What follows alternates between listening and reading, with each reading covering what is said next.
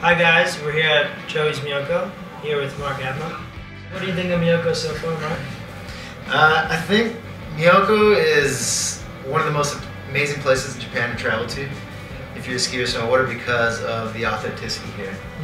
You know, it still feels like old Japan here. There's not a lot of people here, and the terrain is phenomenal. It's just big open trees, super surfy, snake bowly kind of terrain, and for me, it's just like this is kind of my happy place here. So, what's one of your favorite resorts you've been to so far?